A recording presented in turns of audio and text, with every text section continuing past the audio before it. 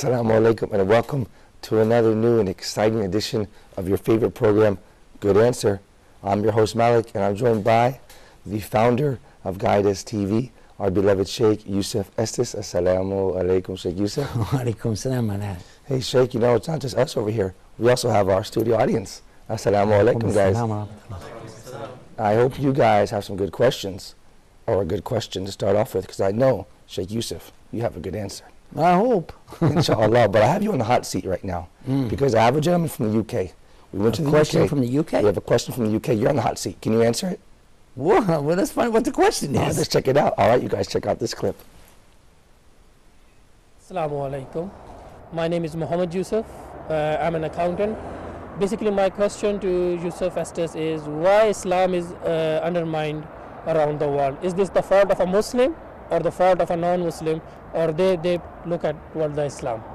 Hey, Sheikh, you're on the hot seat. I like my seat over here. I'm feeling comfortable because he asked you a tough question. He asked you a good question. Can you give him a good answer? His question seemed like he said, why is Islam being undermined? Right. Is it from the Muslims? Is it from the non-Muslims? Exactly. Is that what he said? That's exactly what he said, yeah. Let's ask the studio audience here. Anybody have something? My name is Muhammad. Yes, Muhammad. My question is, Sheikh, a lot of people are harsh in their treatment. I'm not sure if this is the reason behind that. Can you give us more insight about how can we treat with other people? Okay. Well, that is a good insight, actually, what you said, because I hadn't really thought of it from that perspective, but that's another way to look at it. When we talk about undermining, I'm not sure that I know exactly what he meant by the question. Right. But when we understand the word Islam to mean surrender, submission, obedience, sincerity, And peace, holistic, purity, some of the words that we know Islam means, then we could say what's undermining that. Okay. And I would have to say that there are factors outside of the Muslims attacking. Okay. And we know that this is from the devil himself attacking God's true religion of surrender to God in peace. The meaning, surrender to God in peace. This is the meaning of Islam. All right. Now, who would be the biggest enemy to that? Would be the devil. So he would be the undermining factor here, I think. And we'll find in chapter 2 of the Quran, verse 208, and Allah says, Ya ayyuhalladhina amanu, udkhulu fi silmi khafatan. Now, here Allah is saying, O you who believe, enter into Islam perfectly. Okay. Wala, and do not follow the footsteps of the shaitan. Verily, he is an avowed enemy to you. Okay. So for sure, Allah has already told us who our biggest enemy is, the devil himself. And he's constantly doing what's called wiswas. The last surah of the Quran deals with the subject of wiswas, whispering into the sudurin nas, the hearts or the chests of mankind, whispering right into your heart, really, to get you to do bad stuff.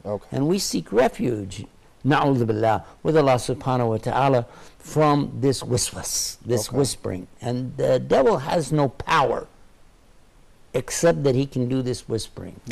And he sure tries to influence us in so many things we do. Right. So now let's take it to the next level. You're suggesting that, and I agree with you, that Muslims have done a lot of wrong things along the way. Right. We don't show Islam properly because of our bad habits, our bad characteristics that we have. But they're not bad habits as a Muslim.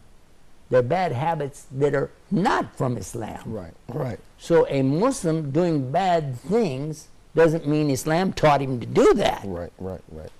And we have so many examples you can look at. You can pick up your newspaper, front page, and find something that a Muslim did wrong somewhere. Right. You know? But that doesn't mean Islam taught him that. That simply means that he's doing something against Islam. Now, who inspired him is the devil. Now, here's an interesting thing, though. While the Muslims are making up somewhere between 20 and 25% of the population of the earth, what about the other 80 or 75%? When they do something wrong, we're not seeing that blasted all over the screen. We're not seeing it really thrown out. There was one, you remember back, that killed 71 people in Norway. Yes, indeed, Sheikh. I do remember that. And it hurt my heart when they said immediately, we believe this is Islamic terrorism, when in fact, it was quite the opposite, wasn't it? Yeah, yes, you're right. While it was going on, they were saying this is an Islamist out here. It looks like, oh, it's Islamic. And he said himself he was doing it against Muslims, against Islam. Yeah. And he said it was self-defense. Crazy. And then they said, well, you see, he's not well. He's mentally not balanced. And I think everybody knows about that. Right. But still, and I'm not talking about that man and what he did, and I'm not talking about what Muslims and they do. What I'm talking about is the way things are represented in the general media, which, by the way, excuse me for putting a plug in here, but Huda TV is here for this purpose, to show the right reason and the right purpose for all of us as Muslims to move forward on true Islam. Right. Not what somebody said Islam is, but what Islam really is from the very word itself. That's why I keep going back to the etymology. Right. And by the way, as long as I'm giving these plugs out here, I mentioned Peace TV too, because it's another great source for finding out what is true Islam, and as well Guidance TV in America. What we're saying again and again to all of the Muslims, guys, understand, for crying out loud, there are forces out there trying to get you to do bad things and then say, see what he did? Right. And that's the devil himself. He'll come to you, oh, do this, do this, do this, and you do it, and then he's your enemy. He'll say, ha, see what he did? Look at that. So this is the shaitan. This is the devil himself inspiring you to do bad, and then inspiring your enemies to notice it and promote that as though it was Islam. Right. And this is what we are seeing everywhere. I want us to focus on ourselves and not blame anybody else. Let us not blame Jews or Christians. Let's don't blame the media. Let's don't blame the politicians. Don't blame these false kings or any of the rest of it. Let's don't even blame the devil. You know what? Let's blame ourselves, because everybody's living in the same world. Every human being is out there is dealing with the same kind of problems. We don't have any more excuse than anybody else. Right. Excellent. You're making choices. Live up to that. You made the choice, now deal with it. You said something, you did something, it was wrong. Say, you know what, I'm wrong, astaghfirullah, I apologize. Hardest thing in the world for a human being to say. Excellent. True or false? That's a good answer. It's true. And Sheik Yusuf, I believe that many of us in the Muslim world are suffering from what I like to call a victim's mentality, when we always blame other people. But what you're saying now, right here, is no, we have to look to ourselves and take responsibility for our own actions. Is that what you mean? I want to go back to the Quran again and see what Allah said about it. I think that's fair. Some of our programs, you may have heard me say these words. I love to say it anyway. In Quran, one who was very victimized, in our estimation as human beings, here is a man going to the people of Nineveh, and he's saying, I've been inspired by God to call you to worship only Him alone without partners. And guys, I've been inspired by Allah to tell you that if you don't accept this message, He's going to destroy us, all of us. But none of them accepted the message. Not one. Nope, not a single one. So he got up and left. He went out to the seashore, got a boat, went out into the sea. The storm came up. I think you know who I'm talking about. Then they threw him overboard and a whale swallowed him. Now you know exactly. I'm talking about none other than Jonah and the whale. But by the way, in Quran, we understand the very big message behind it. Because in the whale, the prophet Yunus, Jonah, was there for a long period of time, days and nights, and he says that this special word. But before I tell you, I want to tell you what Muhammad said. Peace be upon him. Go ahead. He told us, had he not said these words, I'm going to tell you about, had he not said these words, he would remain in that whale till the day of judgment. Well, what are these words that are so special? La ilaha illa anta subhanaka inni kuntu min dhalimin. He came to the realization and he voiced it, he said it, and listen to this commitment. There is none worthy to worship except you, Almighty Allah. The glory, the majesty is all for you. And verily I am the one who did the wrongdoing to myself. Inni kuntu mini dhalimin. I did it to myself. I did it to myself. Even though he could say, no, it's those people that threw me off the boat. No, it's this whale. He swallowed me. No, it's those people in Nineveh. They should have accepted the message. Oh, not me, not me. No. La ilaha illa anta subhanak. None to worship except you, Allah. And you are the majesty of all. Inni kuntu min zalimin. I'm the one that did the bad to myself. I accept responsibility for my action. I accept that I'm wrong. And by saying that, that's when Allah took the whale, sent it back up, spit him out. He went back to his people, and what did he find?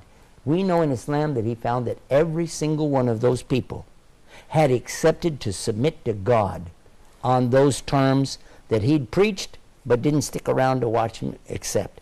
Proving another point, God does not need us to do anything. We are merely callers to truth. If the people accept it, fine and good. If they don't, you have no recourse. You have no recourse. It is not about you and them, it's about them and God. If they accept it, fine. If they don't, you don't do anything to them. Excellent. Another good answer, Sheik Yusuf. So we can say here, the point is not just sincere repentance, but also taking responsibility for our actions. Absolutely. If you don't take responsibility for your action, how can you repent? Of course. You have to say, I'm sorry I did it. What do you say, I'm sorry that he did it? Good answer, Sheik Yusuf. But we have another good question from our studio audience. Go ahead, brother. Assalamu alaikum, Sheikh. My name is Muhammad. Muhammad. Are Muslim countries backwarded? And if so, why? Thank you, brother. I think he's asking us, are Muslim countries backward, and is Islam to blame? Well, first of all, what do you mean by backward? If we mean by backward, that we find in many Muslim countries, people are using donkeys, camels, Right. horses, and actually people to haul things around. Right. We're seeing ox carts made out of wood. We're seeing shelters built out of sticks and stones. We're seeing little homes made out of bamboo. And we're seeing people living in rice paddies and working in water up to their knees. And we're seeing all of these problems out there. Then we say, okay, they're backward. Right. What is the reason behind that? That's the good question. I'd like to take a break and come back and give you the good answer right after that. Thank you so much, Sheik Yusuf. You guys stay tuned for the good answer with Sheik Yusuf Estes. Welcome back to Good Answer, Sheik Yusuf Estes. I'm feeling comfortable over here. You're on the hot seat. You got to come up with these good answers, and we have a lot of tough and good questions. Well, before the break, the brother from the studio audience asked us, are Muslim countries backward, and is Islam to blame for this? Actually, we do see in many of the Muslim countries poverty Okay. and lack of education. If this is the case that we're saying, are Muslim countries backward in that respect, we would have to say yes, compared to America, compared to Right, Europe, right. compared to UK. Right. Yes, that's a backward situation. Okay. Is Islam to blame for it? Absolutely not. Why not? Oh, because first of all, what we know in education today, especially in the areas of science Right. and medicine, language, preservation of history, authentication of facts, all of these sciences that we know today are originating, for the most part, from Muslim scholars throughout the many centuries. We can go back to Spain, for instance, take, for example, 1,000 years ago, Right. and you'd be very surprised to see the advancements that they had then that we still use until this day, Okay. that we rely on for scientific evidences in embryology, Okay. MashaAllah. geology, astronomy, understanding hydrology, the water cycle, and so on. All of these things, we can find a lot of examples coming to us from the great learning centers in Andalus, Cordoba, Fez in Morocco, Al-Azhar in Egypt. So many places that we can look at. And don't overlook Baghdad Of course, in Iraq. and Damascus. Right. And don't overlook the Saudi Arabia, which has given us some very good examples of higher education. Right. Today, though, that is played down and made to look as though, no. Right. But as I heard Dr. John Esposito say in Washington, D.C. one time, he said this is knowledge which is borrowed and then re-borrowed MashaAllah. back again and made to look like it belongs to the Western society. But however, the fact is there are so many things we know today that are actually coming right straight from Quran and Hadith of Muhammad and the great scholars who have interpreted and understood these things. So it is very unfair and unwise to make such a statement. Now, as to the condition of Muslims, let us deal with that. Okay. What is the reason for this extreme, and I will use that word, extreme level of poverty for Muslims around the world? Two factors. One is greed. Greed on the part of Muslims themselves, Okay. throwing other Muslims into a very bad circumstance by not giving charity, Right. by not giving their support as they could from zakat. And greed from non-Muslim sources who want to take the resources from the Muslim lands for themselves. This is very clear what's happening. You don't have to be the rocket scientist. You don't have to be the star journalist to know what's really going on in the world is greed. And when there is greed, people do suffer, and there's no doubt. But let us also consider the fact, as we've mentioned before, that there are such a huge number of Muslims in the world that there is poverty around the world. Of course. So if you include all of these factors, it balances out. Of course. But check this out. In the United States of America, the level of highest education is amongst Muslims. I'm so glad you mentioned that, Sheik Yusuf Estes. A lot of people don't know that. And what else can we say about that? Is it true that American Muslims also enjoy a higher economic class as well? There are those Muslims throughout the world Okay. who are the most wealthy, materialistically speaking, Okay. in the world. In Saudi Arabia, Okay. in Kuwait, Right. in Qatar, Right. and in UAE, and the Gulf countries. But not only there. You'll find, and you might be surprised to know, in Turkey, some very rich Muslims. MashaAllah. And in Egypt, some very Very rich. wealthy.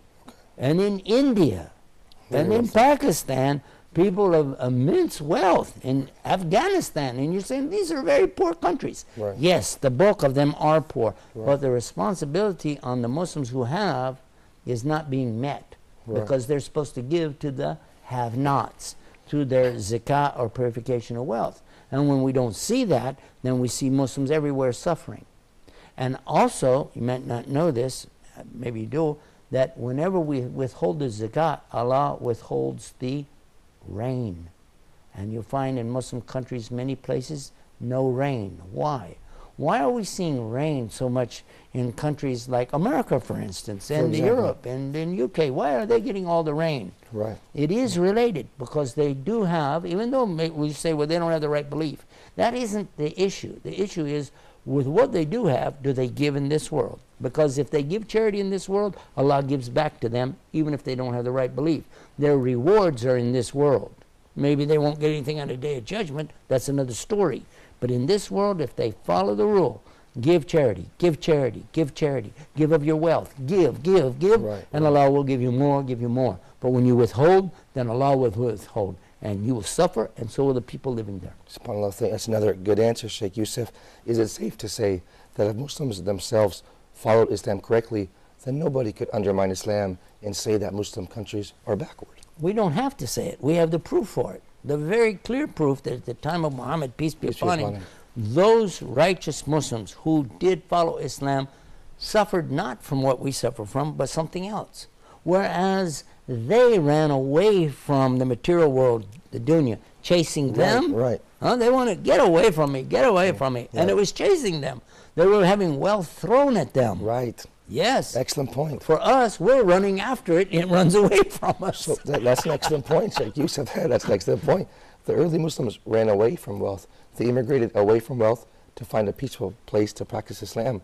Where today, we see the They reverse. gave up wealth, my God, man. Some of Yeah. the richest people in Mecca joined Islam and lost everything. Abu SubhanAllah. Bakr, Abdurrahman bin Auf, Suhaib. Uthman bin Affan. So many. These are some of the richest people. Right. And look what they gave up. They left their wealth to enter Islam. Where today we see a reverse migration where people are. And then the wealth still chased them. Right. I remember the story of Abdurrahman bin Auf, that one morning around Fajr time something, he went out of the masjid, and on the way he came to know that there was a caravan coming. Okay. And he offered to buy it, and he gave so much for it. And as he was coming back in, I don't know if he went to the toilet, what he went, but when he was coming back in, somebody else came to him to buy it from him, and he hadn't even seen it yet. And he had to. Okay, so he accepted this profit. Right. He had already paid for it. Now he accepted a profit for it, and he gave it all to Islam when he got back in the mosque. He just gave it to the Prophet and said, here, take all of it. MashaAllah, another good answer, Sheik Yusuf. What about our studio audience? Do you think they have another good question? Let's find out. Yes. Assalamu alaikum. Walaikum salam. My name is Ahmed, and my question is, how can I or any other Muslim be a good model for Islam? Excellent question, because people are perhaps saying, maybe as Muslims, if we're not practicing our deen, we are ourselves undermining Islam. So how can we work to not undermine Islam and to be a good example? I think you've hit maybe on one of the most important points. Thank you. I think you did. Because when we talk about Islam, people are looking around to get an example of it. I mean, you can have a book, you've got a philosophy, you've got an ideology, you're presenting something to me, you're saying, oh, this should be like that, this should be like so-and-so, people should do this, people should do that. Right, okay, right, let's right. look at the Muslims and see what we got. Right. Whoa, the opposite here. I go into Pakistan, I go, oh my God. I go to Egypt, oh no. Right. Saudi Arabia, oh wow. Right. I'm not seeing what I'm hearing. Right, I agree, Sheikh. But one of the things I will caution anybody, don't judge the religion by the people that claim they're following it. Any religion, not just Islam, any religion. This holds true. Actually, any ideology. Any ideology. For instance, even. I'll give you the one that's not related to religion. It's opposite, is communism. Okay. Communism very clearly calls for something beautiful, actually, and that's a sharing of communal wealth, Right. communal knowledge, and to, on all levels, Right. really share with people, Right. right? Of course. But that's ideology. In practice, it sucks. Look It's at- horrible. look at the Soviets. Nobody likes it. Right, of course. Right. Look at the Soviets. We can't say that they're actually practicing Not communism. true communism. Right, of course. What we know as communism from them is something horrible.